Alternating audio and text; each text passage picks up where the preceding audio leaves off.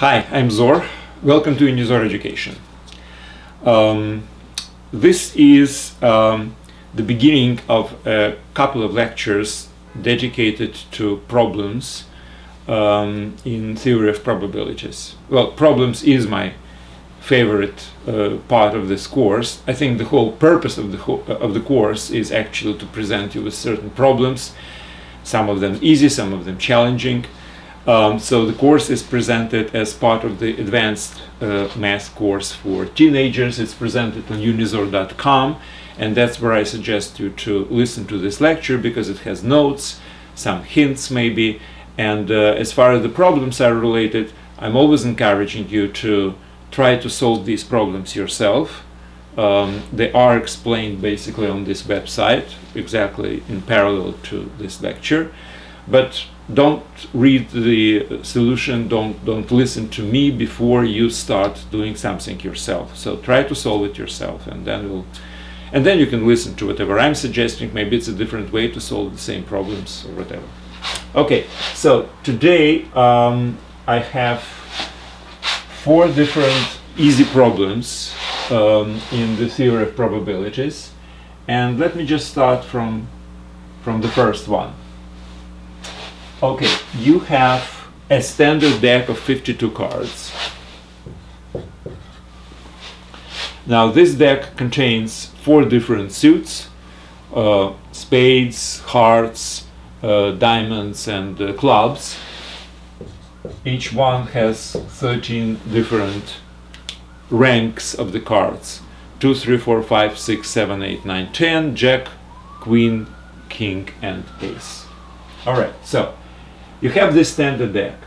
Now you randomly pick 2 cards from this deck, and the problem is, what's the probability of picking 2 spades? Probability of 2 spades. Okay, I suggest 2 different ways to solve this problem. The way number 1 is the following. Well, to pick up 2 spades, you have to pick the first spade and the second spade as 2 completely independent random choices. Now, if you have 13 different spades in the deck of 52, the probability to pick the first spade is equal to, obviously, 13 50-seconds, because all the cards have the same probability to pick, which is 1 50-seconds, and 13 of them, which are all spades, are actually good for you. So that's the probability to pick the card of the suit spades for the first your pick. Now you have the second experiment, which is completely independent of the first one. But the second experiment has slightly different numerical conditions. It doesn't have 52 cards anymore, it has only 51. And from this randomly from these 51 cards, you have to randomly pick one which is supposed to be a spade. Now, you have already picked 1 spade, so there are only 12 left, which means that the probability to pick the spade on the second try is 12 50-seconds. And now, since these are independent events, and the probability of the first one is this and the second one is that, the probability of both of them happening together is a product of probabilities, as we know for independent events. The probability of end events is the product of probabilities, as long as they're independent. Okay, so that's the answer. Well, you can obviously reduce it slightly. This is 1/4, and this is 3, 1, so it's 1/17. So that's the answer. Now, on the other hand, you can approach this problem slightly differently. Let's have the situation not as 2 sequential picks, but as 1 pick of 2 cards. Now, how many different pairs of 2 cards you can pick out of 52 cards deck? Well, obviously,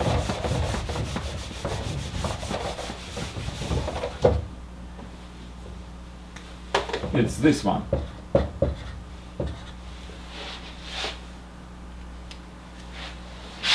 which is equal to 52, 51, 1, 2, which is 26 times 51, right?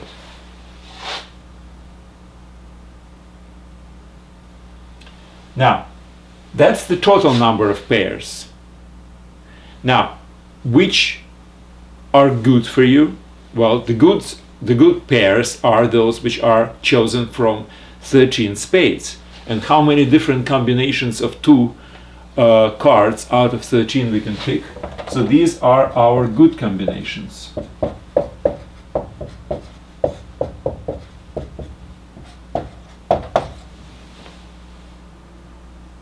So this is number of good pairs, this is number of all pairs, and therefore the probability of two spades equals to this divided by that, which is 2, 3, 117, exactly the same answer to be expected. So that's two different ways to approach the problem. Either you pick one and then another, or you pick a pair. Doesn't really matter, the result is exactly the same. Okay, second problem.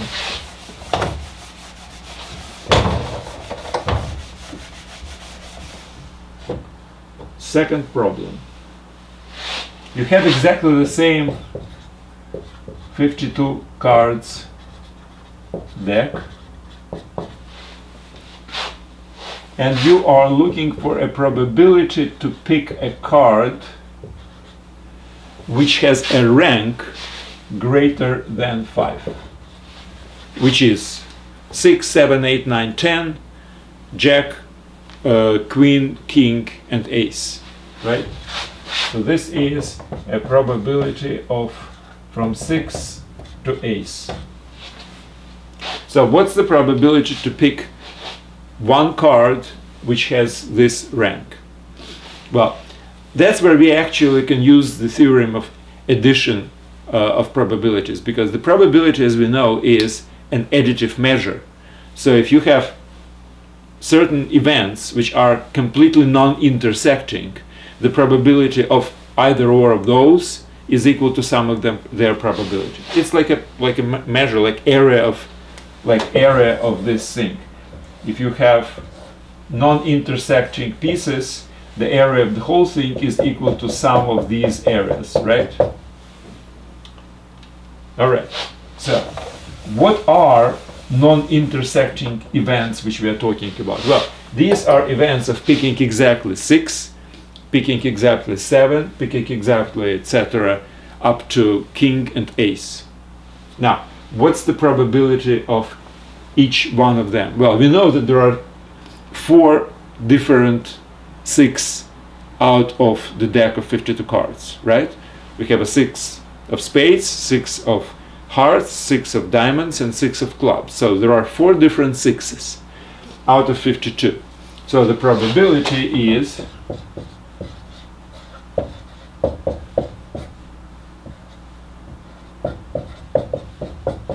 1/13. And the same is the probability of 7, etc., up to Ace. And the sum of these probabilities is, let's count how many of them. 6, 7, 8, 9, 10, Jack, Queen, King, and Ace, 9. So the sum is 9/13, and this is the probability of picking a card which has a rank greater than 5. All we have to do is add 1/13, which is the probability of each rank, 9 times. Alternatively, instead of this, you can choose to calculate different probability. What's the probability of opposite event? Card less than or equal to 5, which is probability of 2, 3, 4, and 5. There are just smaller number of these events, and the probability of each of them is still exactly the same, which is 1/13. So the probability of the whole thing is equal to 4/13. Now the probability of this event, which is opposite, would be 1 minus 4/13, which is 9/13, exactly as we had before. So I basically divided the entire sample space into two different categories: rank greater than 5, or rank is less than or equal to 5. And whatever is easier to calculate. This is slightly easier because the number of these is 4, whereas number of those is 9. So it doesn't really matter. Not much of a difference. Okay, that's the second problem. Now the third problem is okay. Let's say you are in the casino and casinos offer you a new game. They give you 4 dice and they're saying if you roll and one of them, or at least one of them, will show 6, then you win. 4 dice.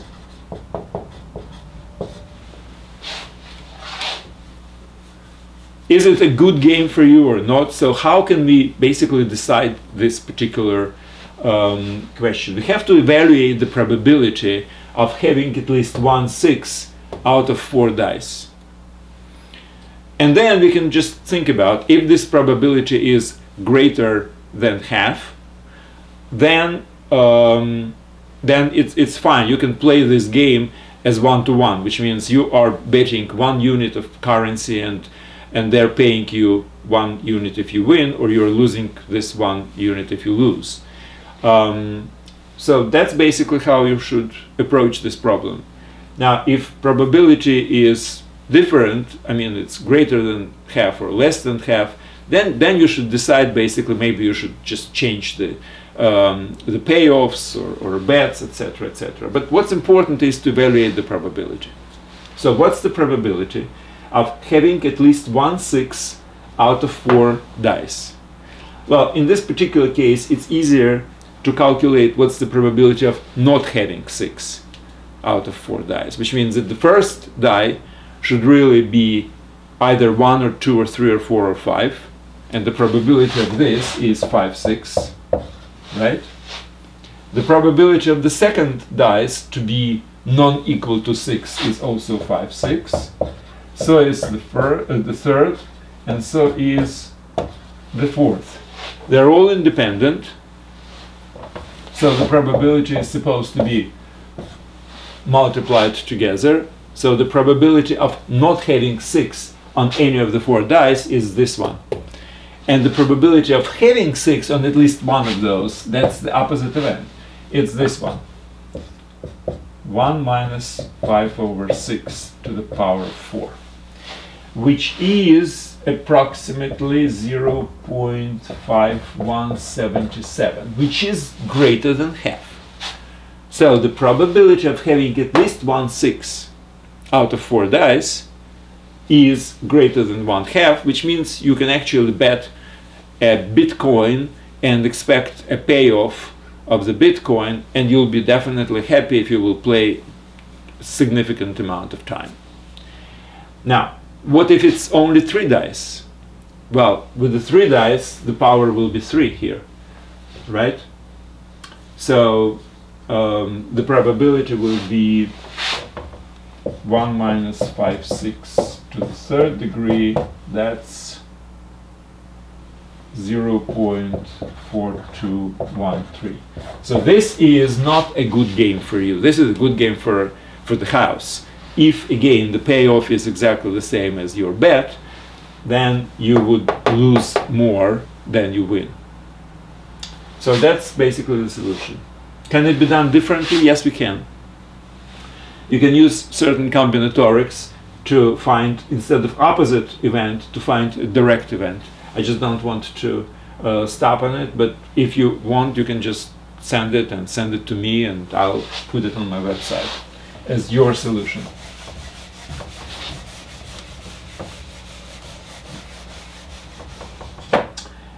Okay, the last problem is slightly more difficult. I would still consider it to be an easy because it's just one direct formula and you get the solution. So here is a very long explanation of what it is and then very short solution. There are three manufacturers which are making t-shirts. Now t-shirts are of two different kinds, whites and non-whites. All right. So the manufacturer A makes 75% of white t-shirts. That's how its production is done. B makes 50% whites. And C 25%. Now, then there is a department store which buys wholesale from these manufacturers to sell to the public. Now, here's how the department store buys. It buys from manufacturer A 25%, manufacturer B 35%, and manufacturer C 40%. So 25% of all shirts which are bought by department store are from this guy. And obviously 75% of them are white and the rest are non-white. Now 35% of everything which department store buys are from the manufacturer B, out of which 50% are white and other 50% non-white. And then the same for C. Now sum of these, by the way, is equal to 100%, 25, 35 and 40, which means there are no other manufacturers.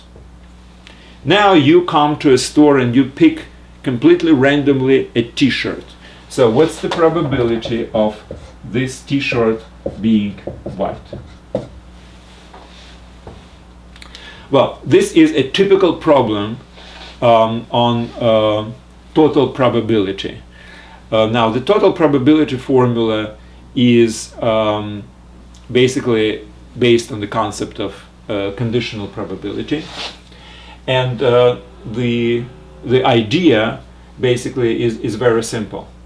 So if you are buying a t-shirt, so what's the probability of buying a t-shirt? Well, the probability of buying t-shirt is sum of probabilities of being white and manufactured by the manufacturer A, or it can be white manufactured by B, or it can be white and manufactured by C, right? So these are kind of conditions which somehow must be taken into consideration. But we don't really, we cannot really add these probabilities, obviously, because each particular manufacturer is not represented in the same way. They are represented in certain percentages, right? So basically the formula here is you have to have the probability of this particular shirt made by manufacturer A, and then you can multiply it by the conditional probability, which gives you the probability of the shirt which is manufactured by A and white. That's what it is.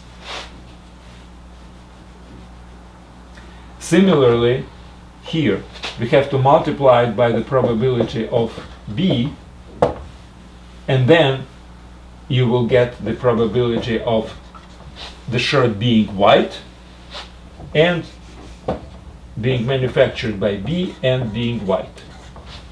Same thing here. If you multiply it by the probability of picking the C, you will have the probability of C and white. So these are actually the probabilities which you really should add together to get the probability of picking the white t-shirt. Well, it's again very easily showing on this kind of a graphical representation. If these are t-shirts, now this is white and this is white, and this is white. So this is the graphical representation of white t-shirts out of the whole set of different t-shirts. And obviously the area is equal to this area plus this area plus this area. So if this is A, this is B, and this is C, and this is white, so this is A and W, this is B and W, and this is C and W, and that's why we have this particular formula. And this particular formula actually, since we don't know any of these, but we do know these guys, and since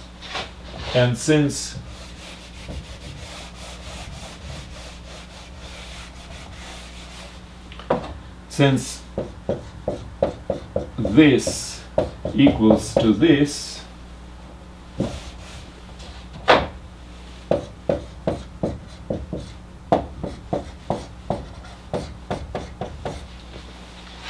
this is the classical formula of conditional probability. We can calculate each one of those corresponding with this.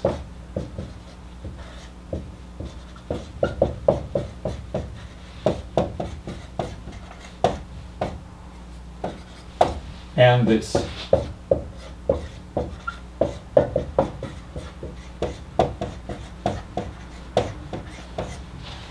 So we know all this, and therefore we can very easily calculate the probability as sum of them.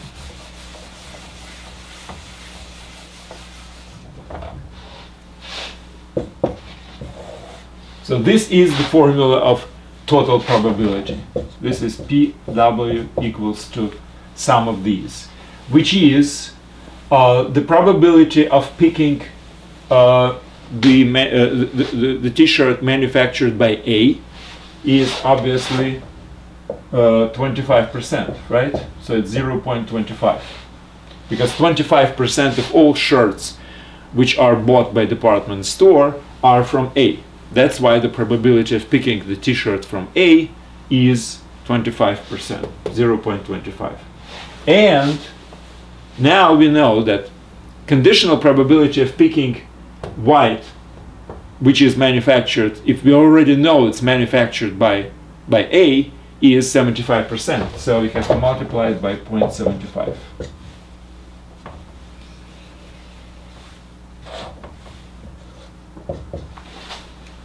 Plus this one. Since 50%, right? No, 35%. 35% of all shirts bought by department store are from B, so the probability of picking the t-shirt manufactured by B is 0.35. Now, we know that if we know that it's manufactured by B, then the probability of having white is equal to, for B it's 50%, so it's multiplied by 50.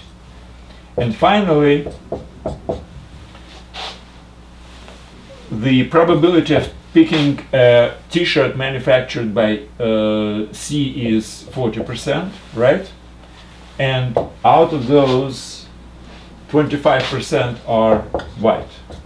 And that's the answer, which is equal to 0.4625. So that's the solution. And this is the formula of total probability, that P of W is equal to sum of these. Actually, again, we start with sum of these, but each one of those equal to this as a formula of conditional probability. Okay, that's it. That was my last problem for today. I will probably try to put a little bit more problems into this category of easy probability problems, and then I'll hope I will have some time to put something for advanced problems, just a little bit more difficult. I don't think we should really put really difficult problems into this course, because the theory of probability is actually in its real capacity is introduced only in the colleges. But anyway, for high school, it's some kind of introductory, and these formulas, simple calculations, whatever they are, quite appropriate. So thanks very much and good luck.